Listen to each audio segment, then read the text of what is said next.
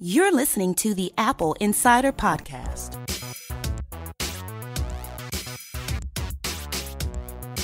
Welcome to this edition of the Apple Insider Podcast. This is episode 201. I'm Victor, and joining me is the willful William Gallagher. Okay, just processing that. It's really quiet this week. Is something going on in America at all this week? No. No? Okay. Right. Not a thing. Right. No, this week is it shouldn't be that difficult to understand. So we've had big news, right? We've had Facebook and their troubles in the news. We've had Apple, and they've released the devices, and now they're sort of going through this cycle where there are sorts of rumors floating about their production capability and orders, and so their stock price is taking a hit. But so are others. Other stocks are down too. So it's kind of an interesting position. My perspective is, and we'll get to that is something we'll talk about in a moment. The winter holidays are ramping up, so it's time to start looking at deals on new phones from your carriers. And to that point, American Thanksgiving is tomorrow, or well, as we're recording this on Wednesday, we normally record on Thursday. So American Thanksgiving is tomorrow. Thursday will release on Friday. And so there are a number of Black Friday deals going on. Now, Black Friday is an American thing that has since traveled across the pond to your side. Yeah, though weirdly, it's somehow left Thanksgiving behind. So I'm available. Yeah, anytime. Just fire away. You enjoy turkey or whatever it is. I'll be working. You know, I have given thought, and I don't know if we've discussed it a whole lot, but I've been thinking that we ought to do a live show at some point. Okay. Right. You're saying this on air in a kind of let's commit to things way. No. I'm not committing you to anything anymore. Okay. You were quite frustrated with me after I committed you to do the giveaway from last episode. So no, we're not doing that. But I've had some thoughts. You know, there are different ways that we could do this. We could get listener feedback by having a shared document that they could put in the topics that they wanted us to comment on. We could actually do a YouTube version of the show. We could do a YouTube live version of the show. There are a number of different avenues that we can explore. And so what I'd like to do is request some listener feedback on what would be interesting. You know, how can we involve them more? How can we involve you out there more in the show? What do you think of that? Your show, up to you. I think you're being brave, but let's see what happens. Okay. Life is no fun without a little risk. What can we do? We could have some fun. Could be good. I want to mention something here. So this is something that broke this morning. This is news that just happened, and by the time you hear it, will be 2 days old, but I think is still interesting. We've talked in the past about what I've called the voice first interface. And it's this notion that as things develop, looking at screens, whether large or small, sort of becomes a secondary interface. And the way that I think of this is that in the beginning, there was the command line, which is the name of an excellent book that's now very old, by the way, but is still fun, I think by Neil Stephenson. And the command line was very powerful, but limited to a small number of users who had access to machines that could do it, right? In the beginning, there were Unix, DEC 5s, DEC 10s, PDP-8s, whatever. And then the command line spread to things like the Apple and Apple II and spread to the IBM PC. And then we got the mouse interface. So the command line lasted nominally about 10 years. Well, I still nip into terminal every now and again. As a predominant interface, or as the only interface. Sure. Yes. And then from, let's say, 84 to, 95 or so, we got the mouse interface predominant, right? And it became widespread. And it really grew to being accessible to everyone, right? Every computer had a mouse. And along the way, that modified slightly as we got touchpads and trackpads. Yeah, but it's still the norm. I see what you mean. Yes, pointing, clicking. Pointing, clicking is still the vocabulary, but the trackpad began to allow you to do things to draw, which you didn't have the flexibility to do well with the mouse necessarily. Yes. Right, okay, finer control. Yes. And then along about 2007, so a few decades on, we got touch properly. Of course, touch had been going on before that, so if you want to pin touch down to where it really began, you got about 10 years of mouse before touch happened, Okay, the glory years of the mouse, yes. right? And now we are very nearly precisely 10 years on from touch, and we have voice. We have voice is We have voice. Optimistic way of putting Listen, it. well, no, but if we're counting from the beginning, the birth of touch for 10 years away from mouse, then this is the birth of voice 10 years away from Okay. from touch. Yeah. Now, what happens is that as these interfaces become more accessible to everyone, they become more widespread, right? So the person who didn't have access to or the knowledge to interact with a mouse can act on a touchscreen. The person who doesn't know how to act on his touchscreen because there are all these icons and what's an app store and all of this stuff can speak, right? Oh, and people like me who are used to having servants do everything, I can speak now as well to the computers. I see your point, yes.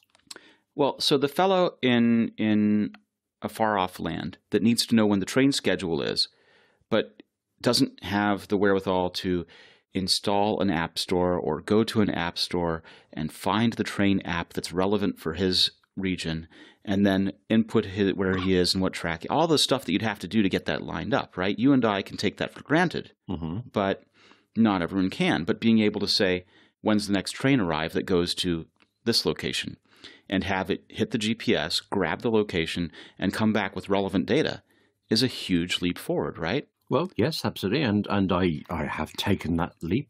I use this service here, Siri, a great deal, particularly with shortcuts. Yes. And so, you know, it's possible that we don't get rid of the touchscreen entirely, but that by having this voice interface become predominant, opens computing up to the rest of the people in the world. There are, let's say, there are 7 billion people in the world. Yeah? Okay, there's 7 billion people in the world. There are nominally about 1 billion iPhone users. Yes. Okay. And as these devices age out and are replaced with newer, more capable devices, the voice interfaces go along with them, and we reach a point where the voice interface can be on anything, and it doesn't have to be on a pretty piece of glass. Okay, I think the only thing we're going to differ on here is that I think you see voice as replacing all of these other things. And if you try to take my keyboard away, we will arm wrestle. Yeah. I like voice, but I think through my fingers as I'm typing. That's when how you I break write. your hands, when your hands fall apart due to carpal tunnel and arthritis, what are you going to do? Cry. And Yes. I'm not kidding Now, there. David Yeah. Pogue, who was a New York Times author, then went to Yahoo and is now going back to the New York Times, for years has suffered with his hands, and for decades has used Dragon Naturally Speaking to compose all of his articles. Is this the same dragon that's just pulled out of doing Mac apps? Yes, it is. Okay. Stick with the keyboard then, I think. Although I didn't know that about David Pogue, and I really like his writing. So. And what David does is he has for years, because Dragon on Mac has kind of lagged behind its PC competitor for a long time, off and on, is that he has used Dragon on PC solely to compose as he's documenting his Mac. Okay. He loves his Mac, but he's using the PC to do that. And you know, people will make all kinds of accommodations in their lives in order to be able to create the work they need to create. And that's how he uses the tools to do it. Now, what if that PC can be completely replaced by a device? Whether it's the iPhone or Amazon Alexa or Google Home or something else. This is kind of where things are going. Now, Amazon wants this future badly because Amazon failed with the Amazon Fire Phone. And so Amazon wants the voice assistant. And then Amazon Alexa as a voice assistant came out of that Fire Phone work. When the phone died, they said, well, we got this assistant. What are we going to do with it? And so Okay. if they can, and then that's why their big plan has been to allow people to run Alexa on anything. You know, that's why they started it very early by letting hackers run it on Raspberry Pi, by letting people of third parties put it into their products. You know, Amazon doesn't want to make a refrigerator, but they can darn sure allow people to put Alexa into the refrigerator or the thermostat or the oven or whatever. And so that's where this goes. That's where this comes from. And that's why they want this future badly, is because that puts them back in the running. The phrase I know for this is ambient computing, and I really like the idea of being able to sit in my office and just, make a phone call by asking my HomePod but whatever. I don't have a HomePod. I was and about I to don't say, think I have can you? very easily do this. Isn't it still the case? No, I haven't. But, Christmas is coming and Black Friday, so, So you're going to get one for each of us. Seems likely, doesn't it? Oh, very. Okay. This is a very specific point. I don't believe, as far as I know, you can't just call over to your HomePod and ask it to make phone calls.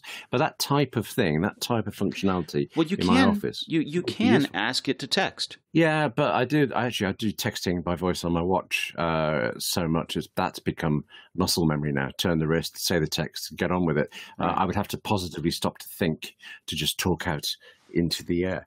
But again, this happens with me.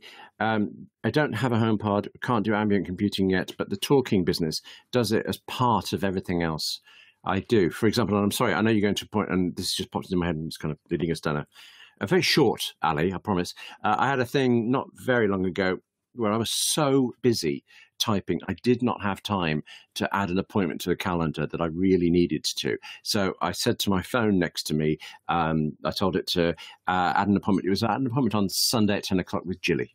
Jilly Bailey, I was supposed to phone her for an interview thing, and fine, it did that. That's very nice. They carried on typing, doing it with us.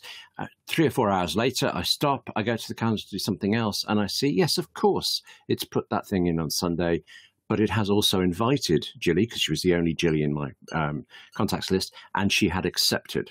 Now, that was very good and very impressive, except it was also scary because one day before, I had used my voice to add an event to my calendar that I called Stupid Waste of Time Meeting I Don't Want to Go To. Now, imagine if it had flung that over to Jilly or somebody else that was in the meeting. I could have been, severely in trouble over it. So one has to be careful. No. That would be brilliant because it would have meant that your meeting was very short. Problem solved. This is excellent work. I know. I'm not really sure we're getting that there, but okay, yes. Productivity-wise, in that minute, I would have saved. I can't remember the meeting, but I think it was 3 hours long when I finally went there. Dear! So wow. yeah, I would have saved 3 hours and never worked for them again. So yeah, look at all the time I would have saved. You're right. Yeah, go for voice. Yes. Okay. Well, so let me tell you about a meeting I was at Google once. I was at a meeting at Google, and the meeting started very, very optimistically. We had a bunch of people there and a bunch of people in the room, very important people, very important meeting for me and the team that I was with. And along about 5 minutes into the meeting, 2 guys got up and started excusing themselves. And then a few minutes later, 3 more people got up and excused themselves. And I was just watching as another fellow from my team was leading the meeting, and these people from Google were getting up and leaving and excusing themselves.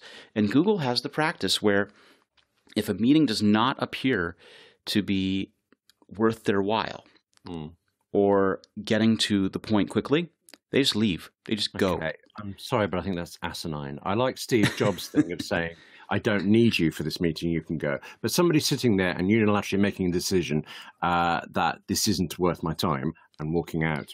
I can understand that one. But the one of it's not getting to the point fast enough. So they don't say we're not getting to the point fast enough. Can we do this? They just walk. I think that's just it was really very scary. I was kind of shocked, but that's what they did at that time. No, it's worse than that. I mean, they've wasted their time up to there in the meeting.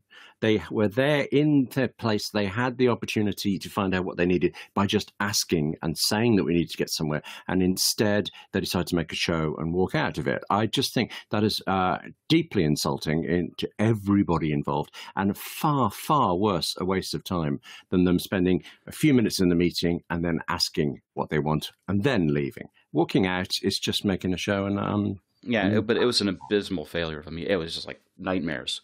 Right. Watching this happen before your eyes and not being able to do anything to stop the train wreck. Right. Very painful. But, since we're talking about things that are awkward and Google in the same sentence.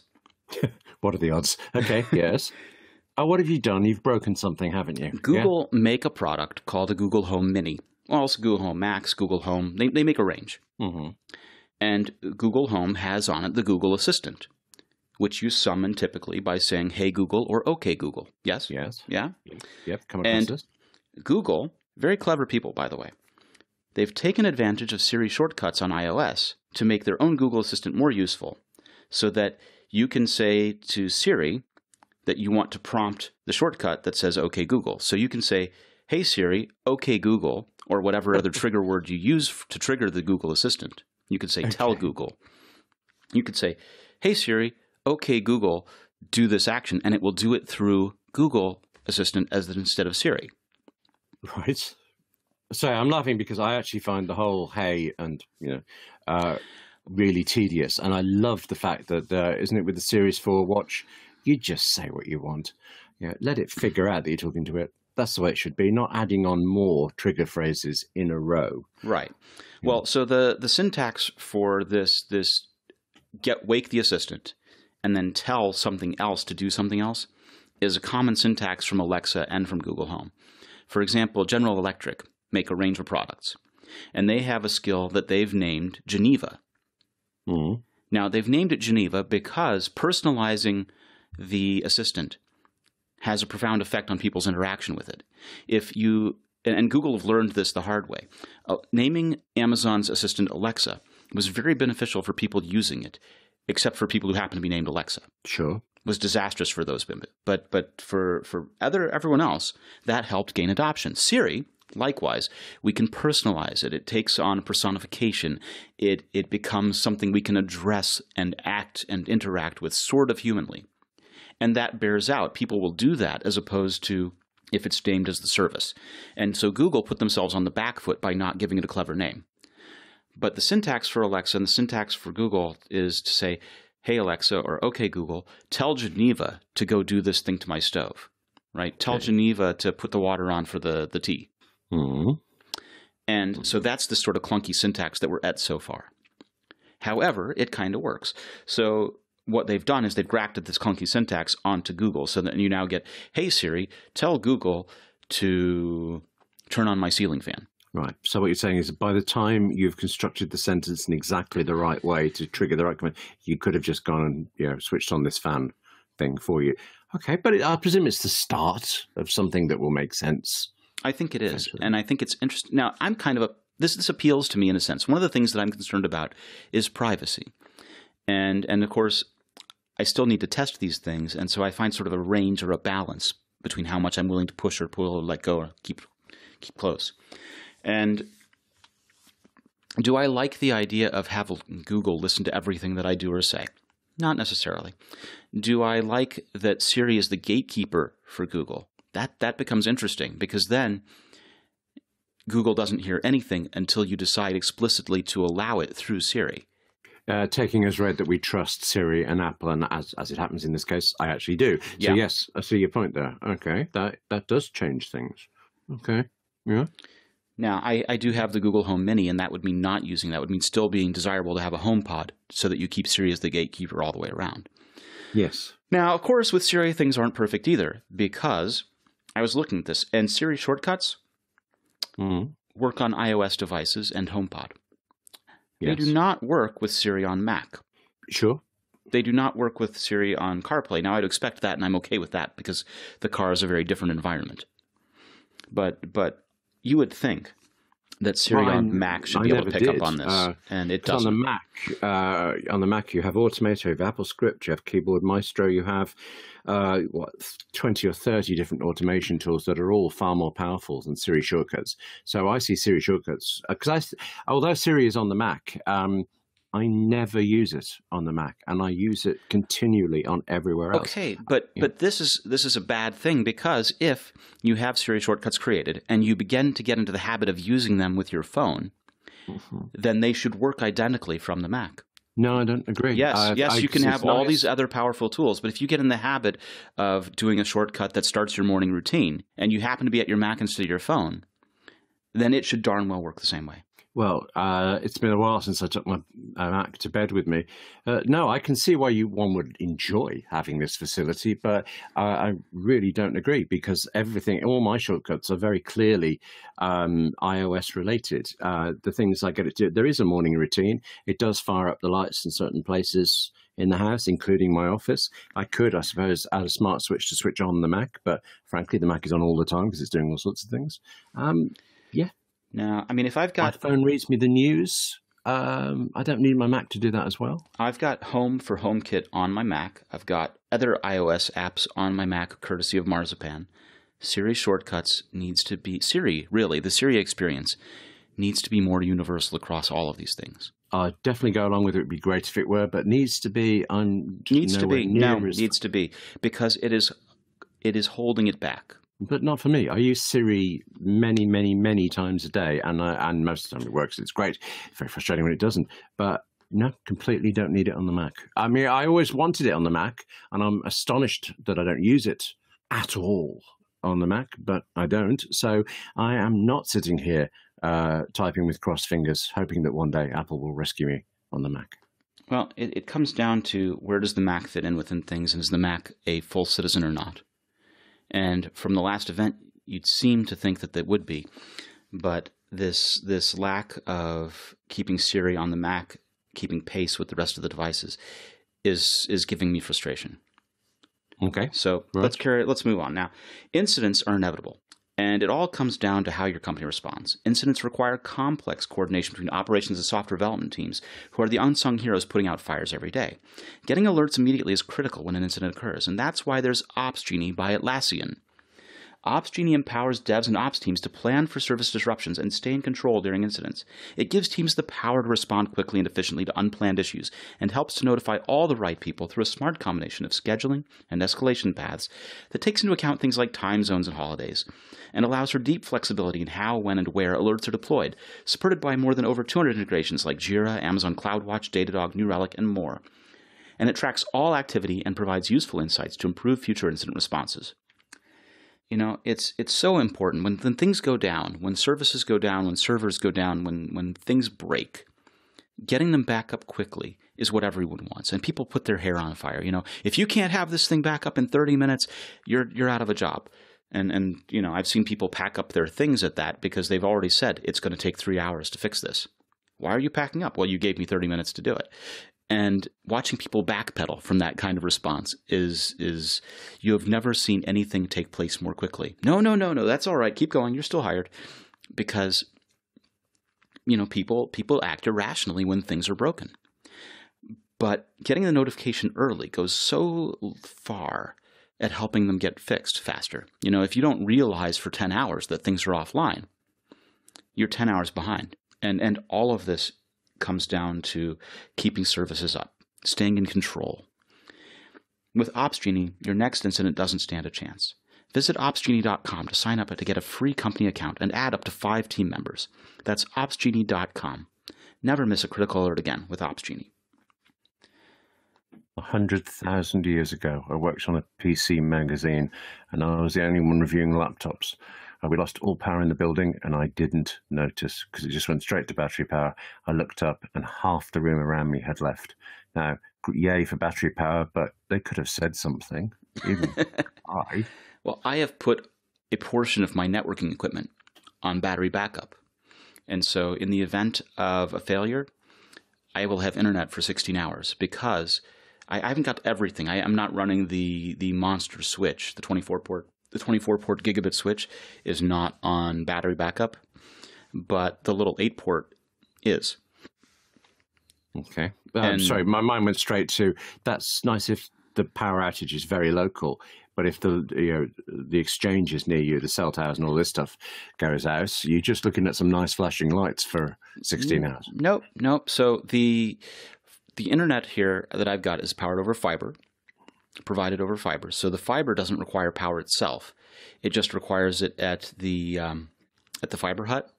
Mm-hmm. And the fiber huts have very large batteries. Oh, but that's nice. Okay. And so they can keep internet up for days. Okay. And I can give it for 16 hours. So provided my Mac battery is worth a darn, then we've got internet for a good long while in the event of a failure.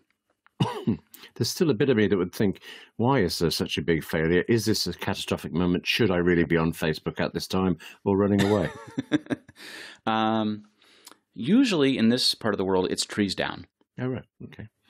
Oh, because actually, isn't that why America has 911 instead of the UK's 999?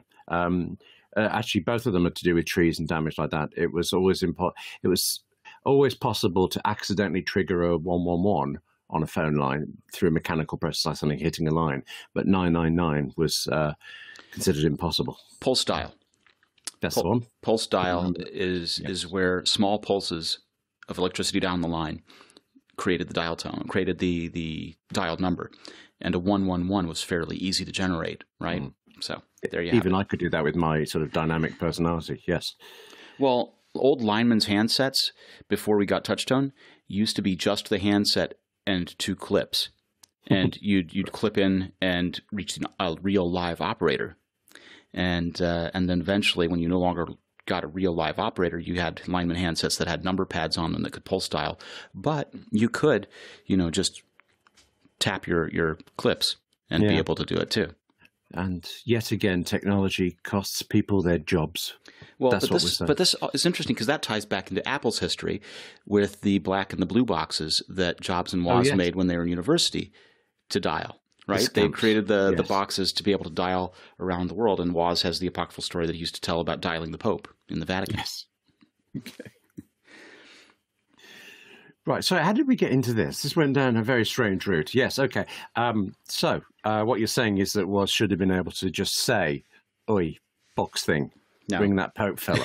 Yeah. See your point. Next. Yeah. Now, the iPhone XR sales have picked up in China due to what they call Singles Day as a retail event over there. That's November 11th is Singles Day because it's all 11111, right? Oh, I see. Yeah, that's clever. Yeah, I like that. Yeah.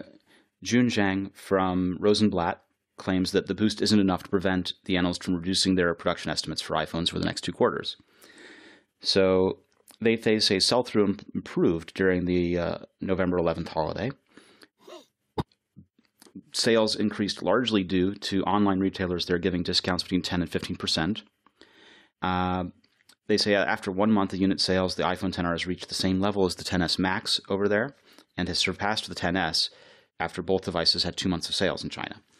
Now, this is encouraging, but the idea is that, this is what's the peak sales, right? Peak sales for a device tend to happen when it's released and in holiday sales. And then after that, it sort of peters off while people sort of hold out for the next model. Sure. Right? And so if everyone's saying that they think sales are weaker than expected, then they're also anticipating that the tapering off will be weak.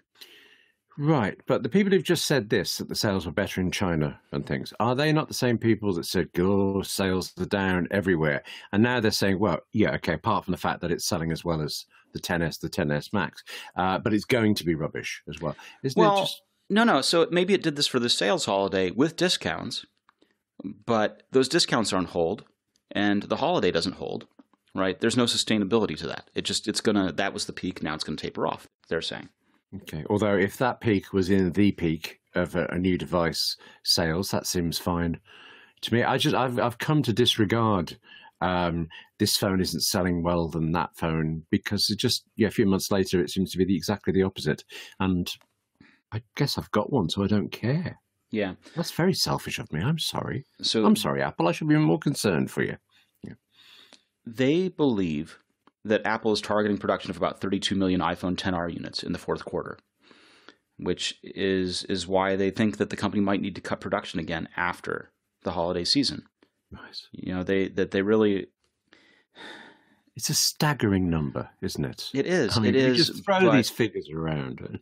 But if you're producing 32, when the next quarter you're only going to need 18, so you cut production, right? One imagines, yes. Yeah. Now the only question is that are these numbers real? And the answer is not necessarily, because Apple hasn't really given any guidance. They don't give unit sales. They don't tell people what they're producing. So It's not clear at all that that's correct, first of all.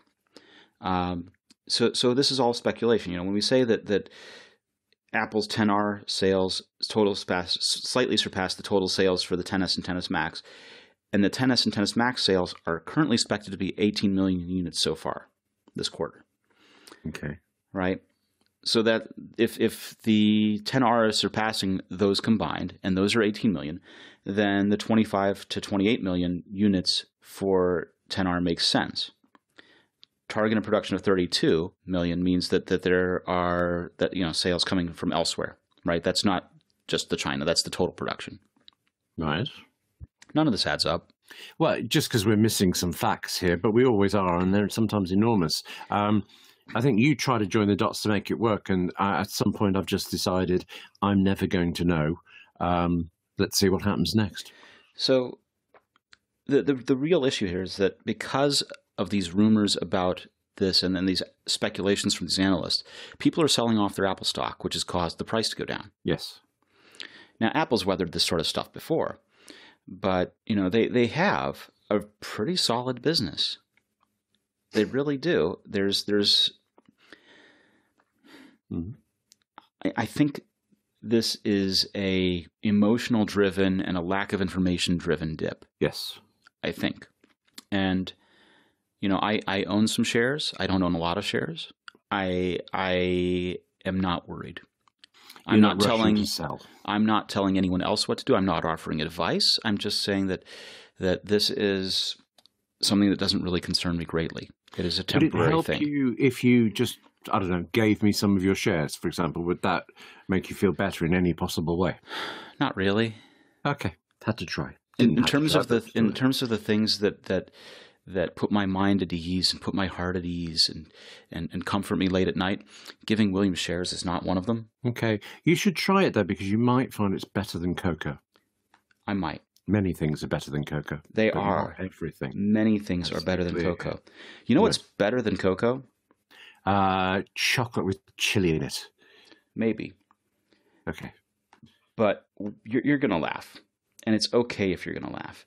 But just like I like to surround myself with the best consumer electronics because I value good experiences, I also like to surround myself with what I find to be the best in other ranges of product types. Right. No surprise so far. Yes. And I've allowed myself to become a little particular and a little selective and just, sometimes spoil myself by spending on things that I think are better quality. Are you building to tell me you've just bought a Tesla? I have not, and I am not. Okay. What I am telling you is that I apply this to as many things as I can around me. I will hold off on buying an item in order to buy the better one. And right now I'm talking about clothing. Oh, okay. Mm-hmm. Mack Weldon is a online retailer that has gone out of their way to try and address clothing and address fabric. And, they started by trying to figure out how to make socks better, right? And how to make all of these things better. So they started from scratch. They engineered their own fabric. And what I like from them is that they sell things that are made from bamboo cloth, which is a more durable cloth. They sell things that have silver woven into it, and silver has the unique property of absorbing both a little bit of radiation, which I know is inconsequential scientifically, but whatever, and also has the unique property of absorbing odor, which is kind of cool. And really what it came down to is that they're some of the most comfortable shirts that I've ever worn. I love the socks. I love the shirts. And so it's been my experience that when I put on a Mack Weldon shirt, it's better than whatever else I was wearing before. It's not too far out of range to say that they believe in smart design and premium fabrics, because that's really what it comes down to. It is smart design and it is premium fabrics, and it's simple shopping. The shopping experience was really easy. It will be the most comfortable socks, shirts, undershirts, hoodies, and sweatpants you'll ever wear. And the line of silver products are antimicrobial, which means they absorb odor. They eliminate the odor, and they want you to be comfortable. So if you don't like your first pair, you can keep it, and they'll refund you. These things look good, and they perform well, too. It's good for working out. It's good for going to work. It's just good for life. Now, I have my personal ones are the V-neck T-shirts. I just love them. And using the website was super easy, and if I could redo my whole wardrobe and this stuff, I probably would. That's just where I stand on it. That's it. So for 20% off your first order, visit MackWeldon.com and enter the promo code AppleInsider at checkout. I'm glad you like this so much, but I'm also a little bit relieved, actually, because I thought you were building up to this. You were laying the groundwork there for how it sounded like you are willing to take effort and time to get something that you feel is a better experience. I thought you were building up to firing me and finding somebody better. That's where that sounded like it was going. William, I haven't properly expressed how much I enjoy doing this with you, and I really do. Oh. It's a lot of fun. That's very nice. And so you don't have to worry about being fired this week. Nice little last bit. I feel like, I mean, I know it's your show, but I'm really just here while I think Mike Wortherly is busy saving the world. That's the way I look at it, you see. So this is a treat for me. It's very nice to get to natter about these things. But every now and again, you ask me technical stuff, and I have to whimper a little bit. But, that's me. What I try and remember is that we have a range of listeners, some of them who are very highly aware on the technical spectrum, some who are very highly aware on the business spectrum, and some who maybe aren't, maybe are listening because they want this information, or listening because they like hearing you talk about tea, or are listening because it gives us the opportunity to educate. And I think we have to remember that not everyone comes at this information from the same place. So it's a matter of trying to really inform in a way that works for all of our audience. And to that point, I want to talk about this product review that I did on the site this week. So I reviewed a device that Zixel, with a Z, Zyxel, is a networking company, and they released a Wi-Fi mesh node system. And they did it a little bit differently than some of the other ones we've seen. And by differently, it's something where I had to assign 2 different review ratings. And this is kind of unusual because normally it's possible to just say, yeah, this product got so many stars. This product was so many out of 5, right? But here, the difficulty was that for some users, this product is totally a 4 out of 5, 5 out of 5, right? High-level product. Great. Good for them. But for other users, it stinks on ice and is 2.5 out of 5. Okay. So how, writing the review was sort of difficult. It was a tug of war because they did some things very well.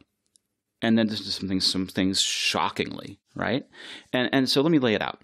This thing is a 2 mesh node system. Some competitors use 3 nodes, but this is a 2 node system. It's what they call an AC3000 system. An AC3000 says that it's 802.11ac, which is now going to be rebranded as Wi-Fi 6. Take that as it is. It's the fastest Wi-Fi we have available in our laptops and our iPhones at this time. The 3000 means that there are 3 radios in it, and the sum of all of the megabit per second speeds of those radios adds up to 3000. So there's a 400 megabit per second 2.4 gigahertz band radio.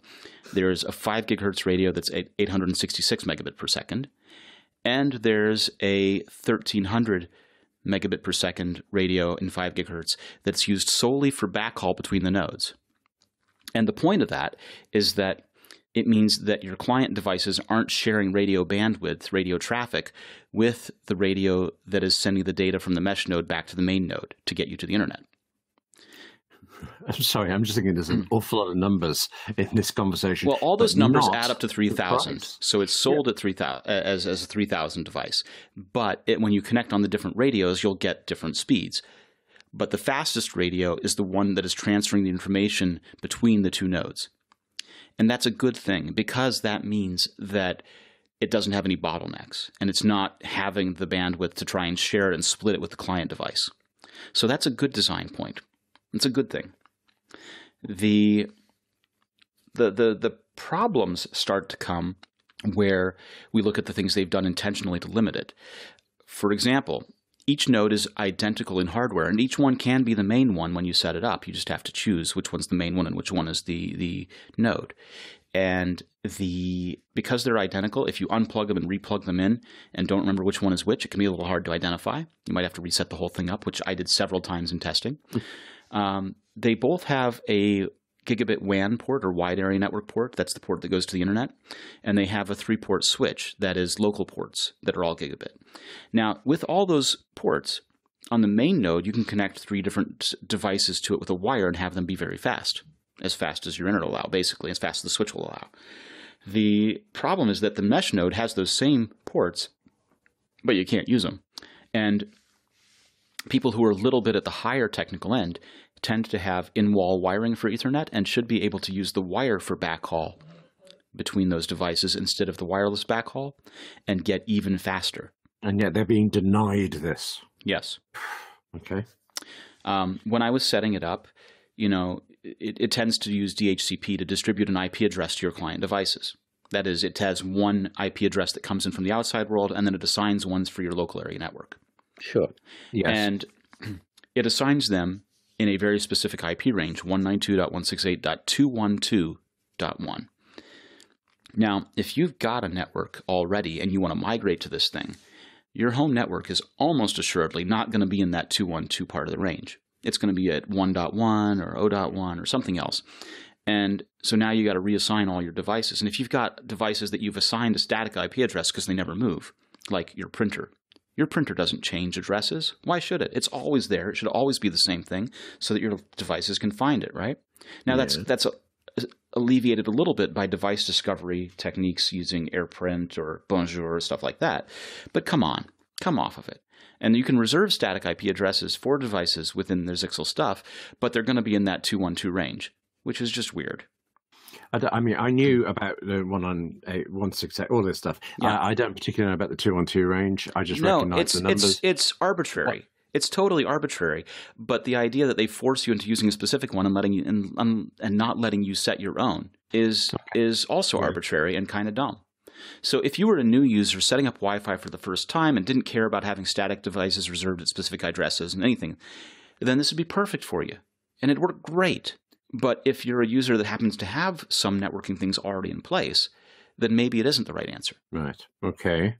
And for people somewhere in the middle, it's just going to be confusing. Well, for people somewhere in the middle, it means that you make that choice. Are you willing to make the small changes to be whatever you need to be there? Okay. There's something I imagine you can't tell me about all this. You've got all of these details, but there's a fact I'd probably bet money you don't know, and that's whether this is available in the UK. Because I'm sorry, I've blanked. There was a particular mesh Wi-Fi system that kept getting great reviews and has for at least 2 years, and it keeps never being released in the UK, and I don't know why. Whether it's a legislative thing or something. Any idea whether this is a worldwide product yet? I'm telling you that it is on Zixel's UK website. Excellent. Well, half excellent, depending on what you say. Yeah. And if I go to their UK shop on their UK website... Wait, are you going to tell me another number, but this time with a pound symbol in front of it? Excellent. I'm attempting to.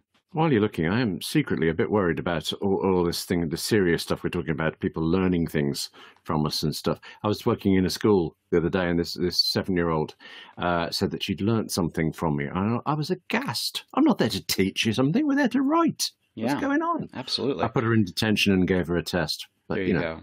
Yeah. Yeah.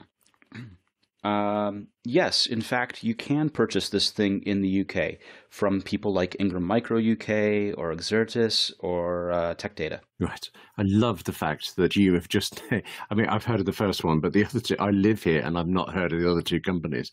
Isn't it a funny world? So those are distributors, right? And they distribute into shops. So those are the approved distributors. And Exertis is a distributor in Hampshire, in Basingstoke. And Ingram Micro is in Milton Keynes. So it's Basingstoke, by the way, is how, if you're going to be posh, as you should do, speaking about Basingstoke. Whatever. Yes. It matters to them. But okay. So you're telling me these are the people that shove it into shops like Currys and PC World, or whichever one of these still survives. Right. Yes. And what I'm saying is that because they're distributing it in the UK, it should be possible to buy it. So Amazon Co. UK has it, eBuyer.com has it, Broadband Buyer Co. UK has it, Box Co. UK. Great. So it's possible. Again, half great. If you hadn't told me the good and the bad bits, I might, and assuming I had the money, because you still haven't told me the price, I might well have gone to get this because I would like this kind of functionality. But it does sound like a lot of work to get it to do what you need. Well, so the 2-router system is £249. Oh, really? That is I don't know what I was imagining, but that's less than I thought. Okay. A 3-mesh system, a 3-node system, is £369.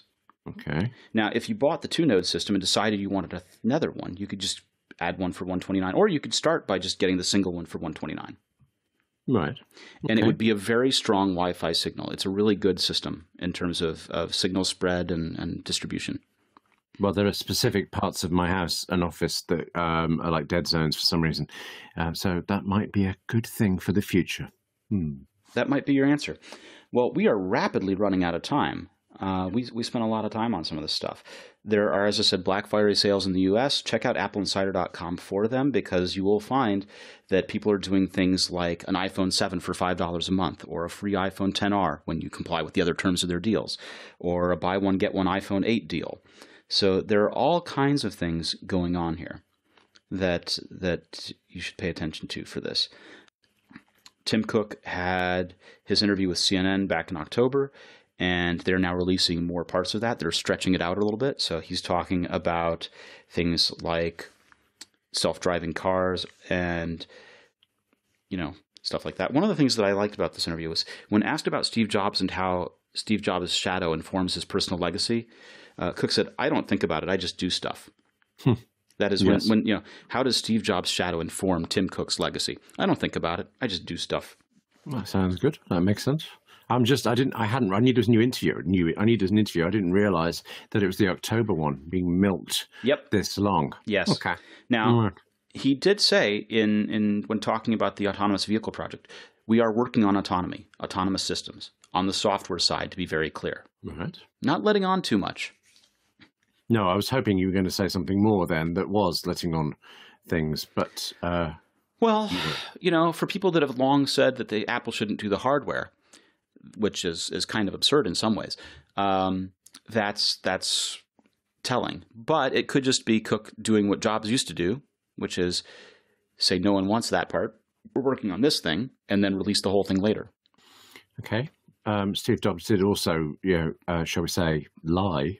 Yeah, that's what I just said. Yeah, but I was more blunt about it. I'm trying to remember the way he phrased it. Stop calling people liars. Reading. Okay, how do you know I've been doing that all day? You've only heard the latest one, and it was, only the low-profile Steve Jobs. The thing that's in my mind is what he said about reading. Didn't he say that nobody in America reads anymore? And about an hour later, he brought out the iBook store, as it then was. Oh. It was the no one wants to watch video on an iPod screen. And then we got the 5th gen iPod that does video. Okay.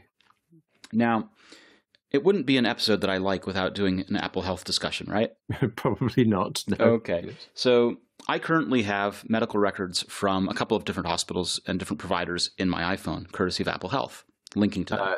Just to check, they are your records. They are my records. I'm not just putting – I don't have your records in my iPhone. God, Okay. that'd be ghastly. I don't want them. Apple is in discussions with the Department of Veteran Affairs to partner on a program that would grant millions of military vets access to their medical records on the iPhone. And, the benefit here is that health record portability is a big deal. 9 million veterans enrolled in the VA system would really be helpful in terms of people being able to see what their records say. And it would also help the VA modernize their records management. So this is actually a very cool thing. Health records in iOS stores encrypted patient data. It makes that information portable. It makes it accessible to end users. And it really bypasses the back-end hurdles that can bog down access to treatment.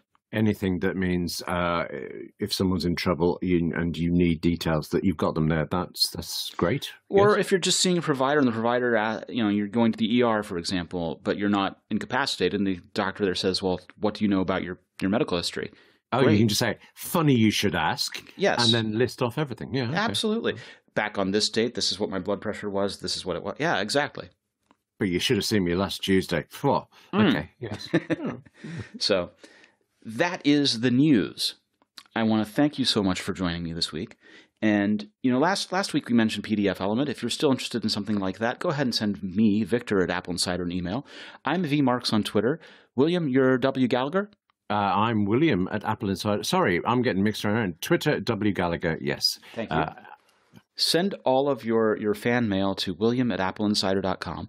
And we should be back next week. I particularly like fan mail that's addressed to Justin Bieber. If you could send that to me, I find that entertaining. Thank you. Oh, I have a friend whose Twitter name is Justin on Twitter, and he gets buried under the worst Justin Bieber fanboyism. The believers believe that he is their Justin. It's nightmarish having the name of We'll be back next week. Thank you very much, everyone.